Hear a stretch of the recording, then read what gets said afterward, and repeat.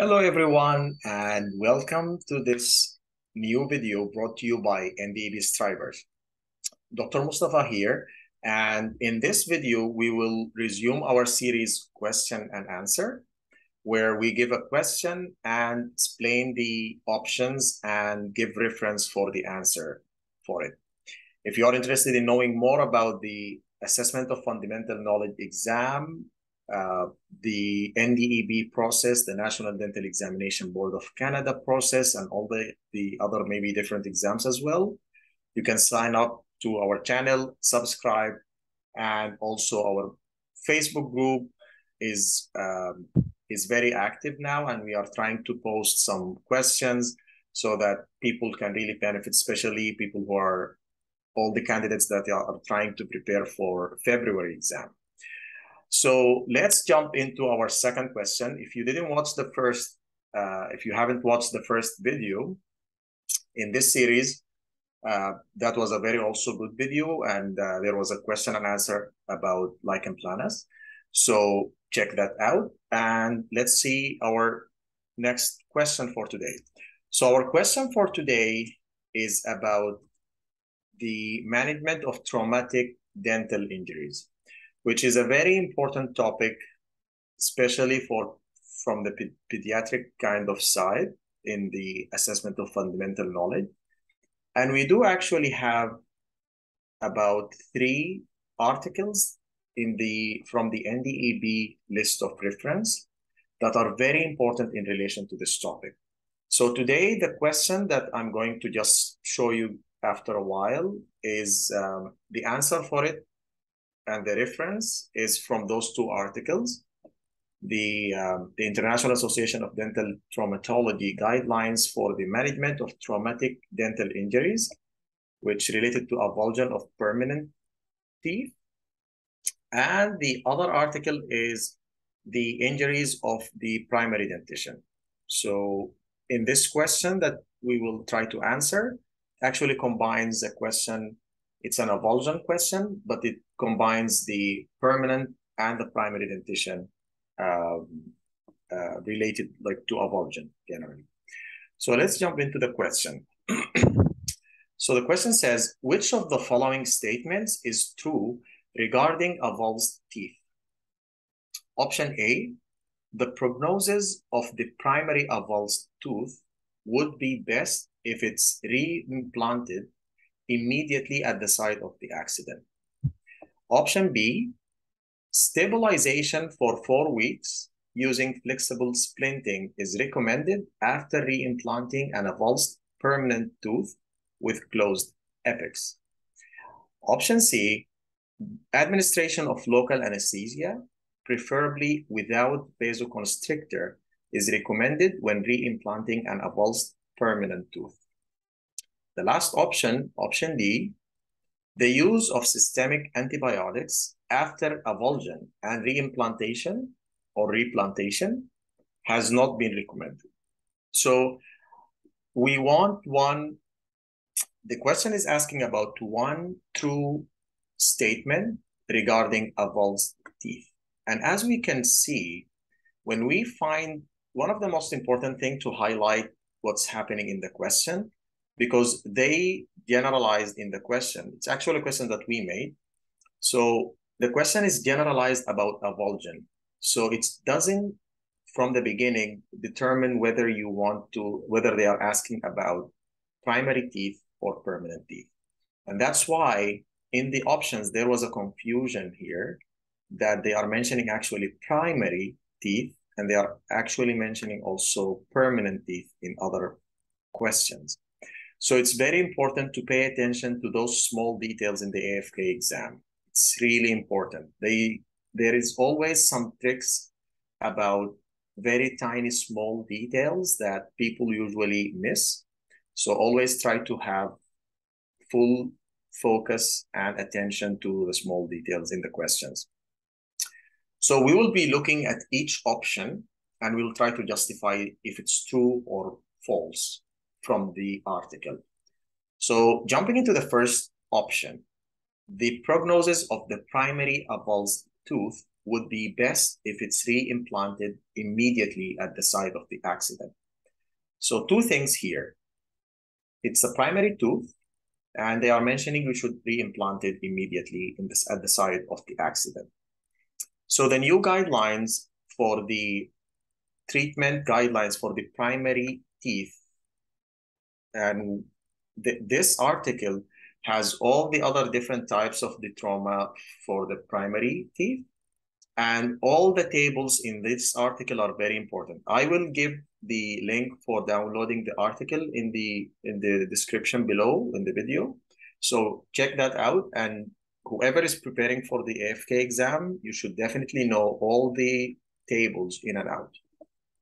In regards to our question for today and our option, so option A was talking about replanting the primary teeth immediately at the site of the accident. And here, as we can see in the treatment column, they are actually saying that avulsed primary teeth should not be replanted. So because of the fear of damaging the permanent tooth, they usually now with the avulsion, they usually try to avoid replanting the primary tooth. So this is the new guideline. All this table is very important. We are not going to be digging deep in this video in the table, but what I'm saying is that you have to really know all the other aspects of also this table. Okay, so now we reached to the conclusion that the first option is not the right option. So option A is wrong. Moving to option B, they said stabilization for 4 weeks using flexible splinting. So we have here two elements. We have 4 weeks, which is the time for the splinting. And then they mentioned also flexible splinting, because there is the rigid splint and there is the flexible splint, right? So they said 4 weeks using flexible splinting is recommended after implanting an avulsed permanent tooth with closed apex. So for this option, we need to know if it's really 4 weeks and what type of splint are we going to be using. So here, they usually now that they said that the current evidence is actually supporting the short-term passive and flexible splints for stabilization of replanted tooth, right? So here, from this statement, we know that the flexible part is actually correct in our question.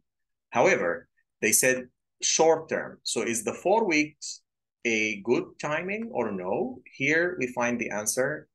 Replanted permanent teeth should be stabilized for a period of 2 weeks. So it's actually half of that period of time. So for our question here, we will realize that 4 weeks is not actually the best time for splinting the avulsed tooth.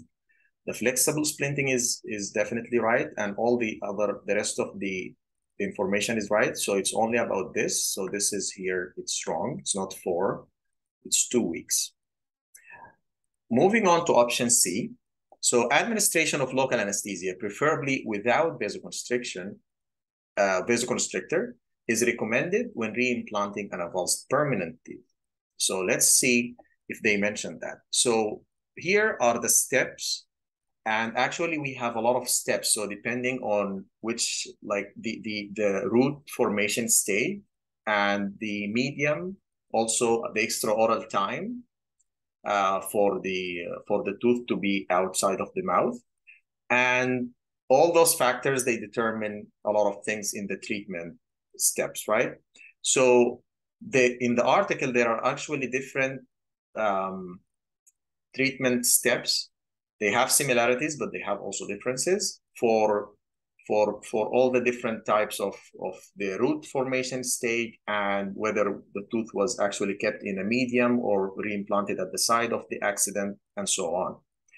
So all of them, actually, they agree on the fact that the local anesthesia that should be administered to try to manage the tooth should be preferably without vasoconstrictor. So there is actually like a huge debate about whether it's 100% effective in the revascularization of the tooth or not. but without like with the debate and with the like they haven't maybe reached yet to a consensus about like the actual benefit of it. Still, it's preferable to use the vasoconstrictor. It's preferable not to use the vasoconstrictor and to administer the local anesthesia without epinephrine or without any vasoconstrictor. So from here, we realize that our option C is actually a true option. So it's preferable without vasoconstrictor. So we have option C is true for now. Moving to the last option to see if it's true or no. The use of systemic antibiotics after avulsion and replantation has not been recommended. So this statement is actually false based on also the article. So they said, even though the value of systemic administration of antibiotics is highly questionable, so there is also, it's not 100% like yet from research, they agree that antibiotic is 100% should be used. But we have here in this line, the use of systemic antibiotics after avulsion and replantation has been recommended to prevent infection-related reactions and to decrease the occurrence of inflammatory root resorption. So another important point also to know, like those two reasons. So the use of systemic antibiotics is questionable, but it is recommended to prevent two actual things, the infection-related reactions, because the periodontal ligament of an avulsed tooth often becomes contaminated by bacteria from the oral cavity or the storage medium or the environment in which actually the avulsion happened. So it is recommended to use antibiotics. So that means our statement here is wrong as well, because it says it's not recommended while it's actually recommended to use systemic antibiotics. So that gives us the answer for